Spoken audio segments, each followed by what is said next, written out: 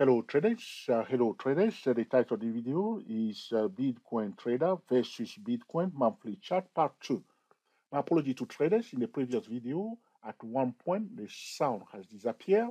All right, so that's why I'm recording this second part to clarify what we were discussing. Very fast. I will not make it too long this time, okay? To avoid the same blah blah blah. So we saw this very fast. You see, there was this triangle that we were talking about on the daily chart. All right, I'm using TradingView software. So here it is. People were selling at the top. Okay. So it's a consolidation play on the daily chart. So people are selling here.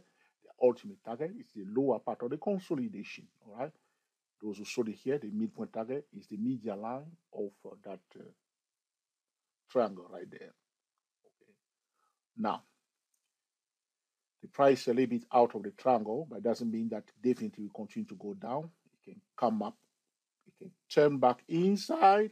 Okay, meaning that rising to the median line one more time before coming down or going back all the way to the top there. All right. If the price is out of the triangle, okay, we project the height of the triangle down. There is a target somewhere in the zone of 54, call it 54.00, somewhere in that zone. All right. That's the ultimate target. And there is a midpoint target somewhere in the zone of 7632 in that zone. Okay. That's the midpoint target. If it continues to go down. So the high probability trading setup will be another higher low below that triangle. So we can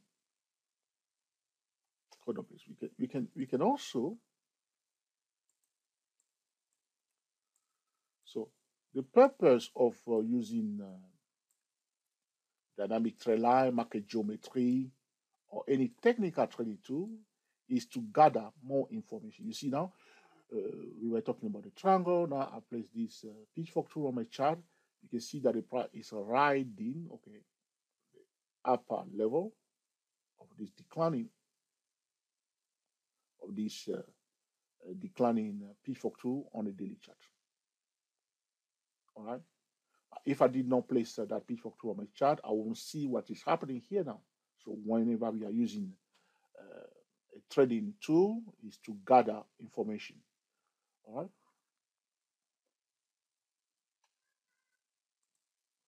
Moment, please, traders. I hope the sound is still okay now. Otherwise, I have to do the third one now. Okay. So that's it. So another thing I was talking about in that video is that if you look on the daily chart, we have another triangle here. A triangle that was formed at the end of February 2018 up to November 2018. You can see we have that red triangle here on the daily chart. And I said in that video, okay, one can extend the base. You see the base of that triangle. You see the base here. You extend it, okay, apart from the median line of our projection, okay, watch out for that extension at the 63, 63, 62 in that zone. I say zone, 63, 62 in that zone. This is about extending the base of this triangle. You will see once you draw this one, you see this one also. Just draw it roughly, all right? Just draw it roughly, and understand that if it's coming down, okay, watch out for that media line and also that one there. Okay, going back to the chart that the TSTWSY S008 trader did send me, he draw that triangle. You can see here, top, below. So we have a median line for that rectangle also. All right, we have this diagonal. If you divide the rectangle into two, we have this diagonal, and we have this one also, which is a projection on this angle here to here. And what I like also, you can see here on the monthly chart, it connected the high of July 2019 to the high of August 2019. Now the common trend line on the monthly chart is broken. If you go back to the monthly chart, so all we are doing, we are just gathering information so we can make a viable trading decision using a different time frame, okay, trading method. That's what we are doing now. So for the monthly chart, we went to the daily chart to investigate, to gather more information. That's what we are doing. So what I will say to you is that this common trend line is broken on the monthly chart. Okay, this one is broken now. This monthly candlestick see bar on the monthly. This is the month of August. So we are now in September. So next week. So what we can do, you can highlight the high, the low, and the median line of this monthly candlestick bar, and then you switch to the okay daily chart and see the reaction of the price around those key levels. All right, the high, the low, and the median line of the range of the month of August. Okay, so the price was in a triangle. The gentleman draw his line somewhere here, somewhere in the zone of 11029. I draw mine a little bit higher here. The top of that, my rectangle is somewhere 13491, and the lower part of my triangle is at 4239. Okay, and the median line of my rectangle is somewhere in the zone of 8328. So the price now headed to the median line of that bigger rectangle here. This is okay, part of my rectangle. I can put another one here, but did not. Okay, so that if you look carefully, the gentleman draw the dynamic trend line. To who are not familiar with the dynamic trend line, go to www.dayprotraders.com. At the home page, as a home page, place the cursor on the word more, and in the drop down menu, select the dynamic trend line. So this is a dynamic trend line. Let's see here. The price is now touching here. And as the gentleman did it nicely, we have a hot spot trading zone. So this level here in the zone of 13,000 level, price level. We have the intersection of that dynamic trend line. His dynamic trend line is the green one here. And that horizontal line, the price now at a hot spot trading zone, prior to bullish signal above that hot spot trading zone, that intersection there, and prior to bearish signal below it. You want to trade on the edge using a different time frame trading method. So we have a bearish trading setup on the monthly chart, prior to bullish signal above, prior to bearish signal below it. Now we are using what we call a different time frame trading method, going from the monthly chart to the daily chart to the hourly time frame. Okay, on the hourly time frame, we have another triangle here. If you see here, roughly, see, this is on the hourly time frame. So the price now hanging a little bit below there. So people saw it at the top there of that triangle on the hourly time frame. This is the entry for some of the swing traders that are coming in a bit too late, because there was some better entry. Okay, on the edge here on the hourly time frame, this is a nice entry for a swing trader. Another entry in this zone here for a swing trader, or here, hit it here from a lower high, and this is a beautiful entry here for a swing trader that is using monthly chart, daily chart, hourly time frame. Look at that. Another one here. Some traders are coming a bit late now, so they are here.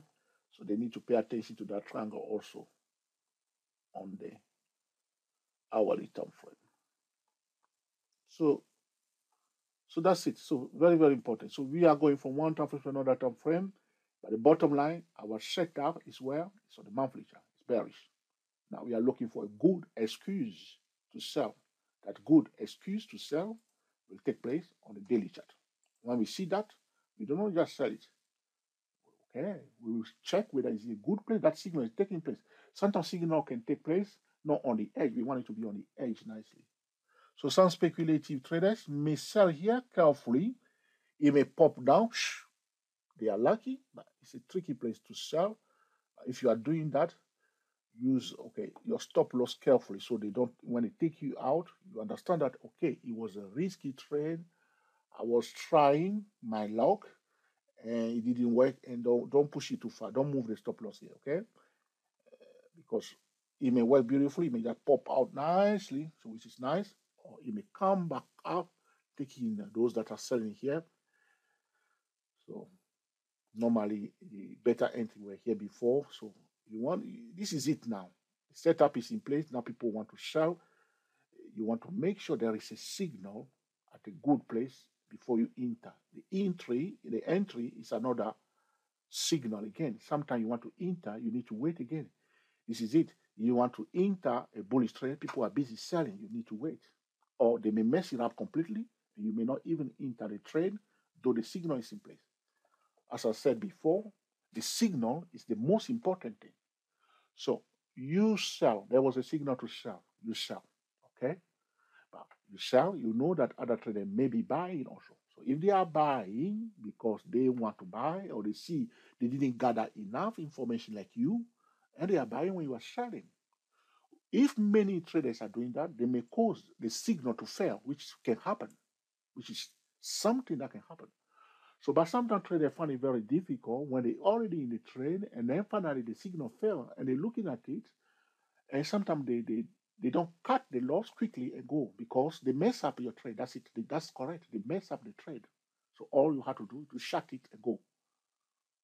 All right. But if you hang around or you move your stop loss too long, and those people are still around, they can mess you up.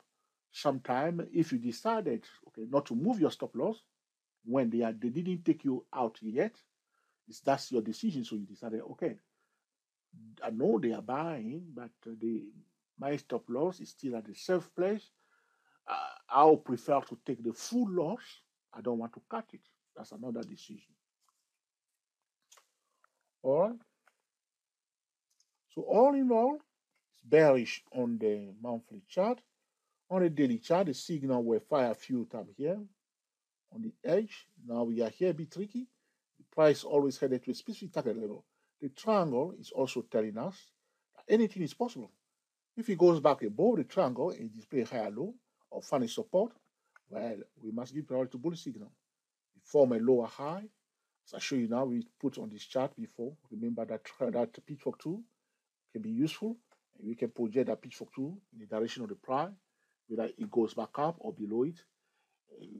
So this is it now. This is the step now to make sure we find a good signal on the edge and we safely enter the trade. That's the only thing that we need to do. If we enter the trade, we manage it, all right? And this is it, all right? So by managing it, we are saying that, okay, losing trade will happen, but we don't want it to be too big. So you check, sorry, my apology, to traders, you check the risk reward ratio, okay? And before you even consider to take the trade, all right? You enter safely, you don't push your stop loss all over the place, and most importantly, you stick to the 5% money management rule. This is what I say to traders all the time because, uh, as I said to traders before, the 5% money management rule, it means that even if you have $1 million, your wealth is $1 million. If you want to come into the financial market and play with some of those funds, you can only play with 5% of your total wealth. That's it. All right.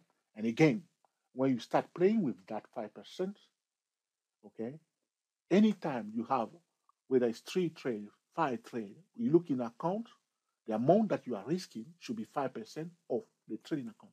So 5% of your wealth and also 5% of your trading account. All right. And traders, I mean, some very disciplined investors stick to that.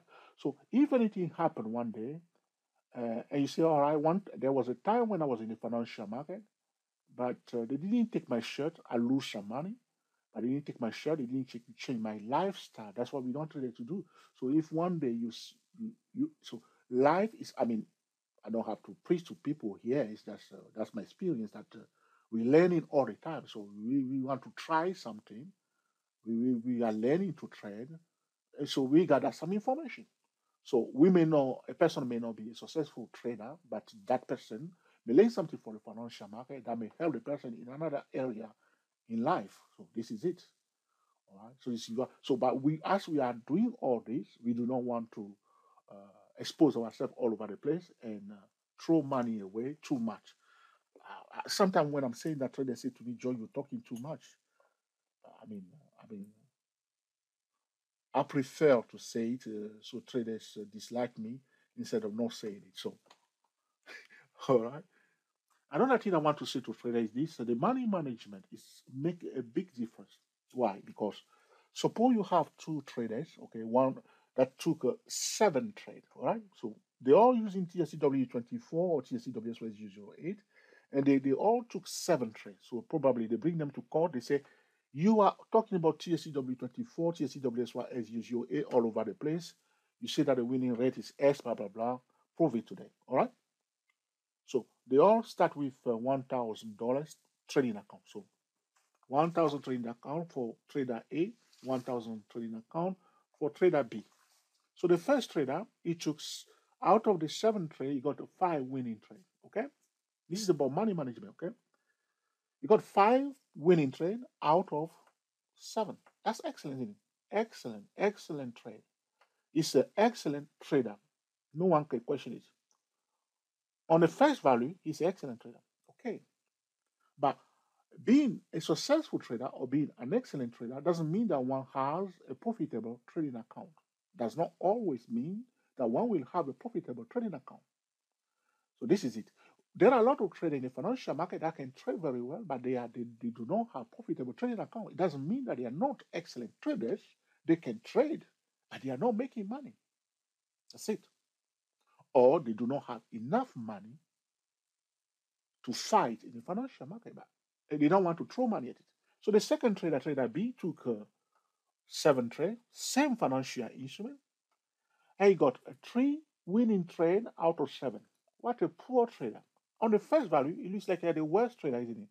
3 winning trade using the same system, trading the same financial instrument, having the same trading account in the same market environment. All right? 3 winning trade out of 7. The first one, 5 out of 7. So the best trader is the one that got what? 5 trade out of 7. But that's not true. That's not always true. A trader may have a 3 winning trade out of 5, out of 7, and a trader may have 5 winning trade out of 7. But if you check their trading account, now this is it. This is where the money management comes in. A trader that is cutting his loss very fast, that is cutting the loss or minimizing loss, that is very defensive, may have a 3 winning trade out of 7, but may have a profitable trade in comparison to the one that took the one that has a 5 winning trade out of 7. So it's all down to the money management. So if you are taking bigger losses, so you have a 2 winning trade, 2 losing trade out of 7, but probably if you have the first losing trade, you have a $200. The second one, you have a $300 loss, and 500 pile nicely there. Now the one that lost 4 out of 7, probably he managed his trade so well that at the end, his loss is only 200.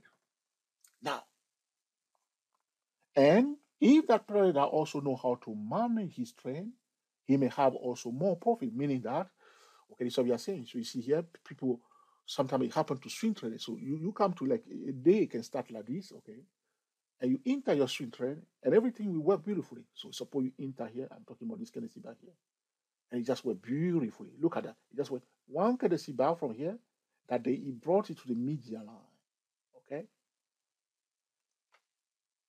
You secure your gain. You move your stop loss, you secure your gain, or you grab your profit, you bank some profit. The idea of banking the profit means that you are not using your trading phone to pay for the losses. You want to use those winning trade to pay for it. So a trader may be losing the financial market, but he or she who is managing the trade carefully may not have huge losses because he's having winning trade. He's making sure he's getting some money into the bank that will pay for the losing trade instead of only using the trading phone to pay for the losses. We don't want that. So sometimes a swing trader may enter a trade, the market may smile and they have 180 pips that day. But the person may not take a defensive measure. So the next day, look at this. So now before even the market close, you see it bounce up a bit, and the following day it went back up like this. And sometimes trader can be taken out of the trade and they say, wow, I had 200 p profit, now here it is, nothing there. So it's all down to the money management. So the trader was saying to me also that, okay, George. So I don't actually want to say to trader in general this, okay?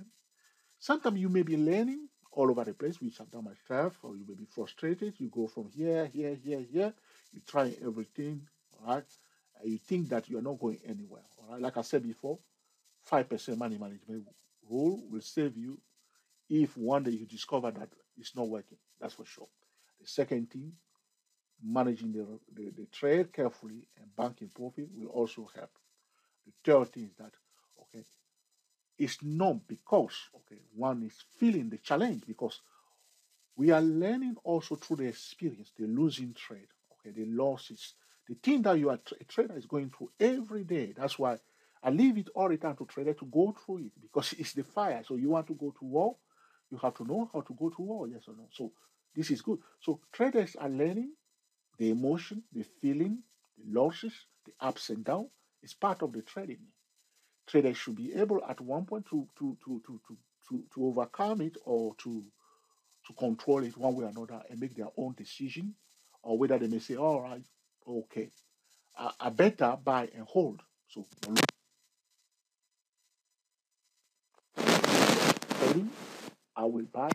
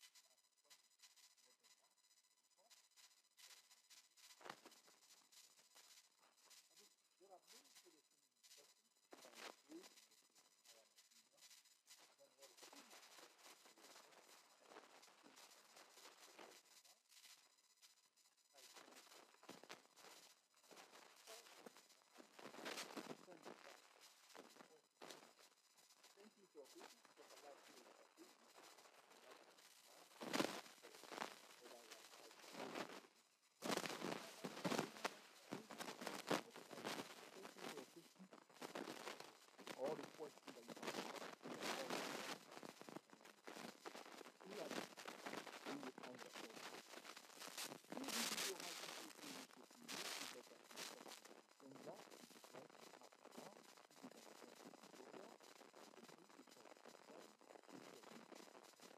I will be investigating why the song is here.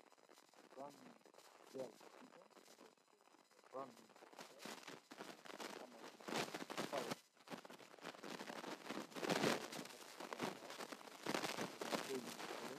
Subscribe to our YouTube channel. You can if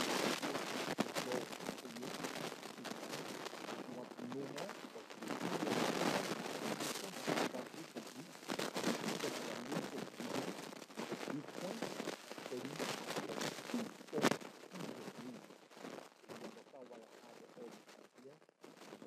move that move, definitely increase drag and blah blah blah blah blah. I would like to see the finish, but definitely I'm not sure the distance. Before, I'm definitely had at least because my purpose as a distance and to come back to the subject. If it happens, and it never happens, so that it never happens. So when we get feedback,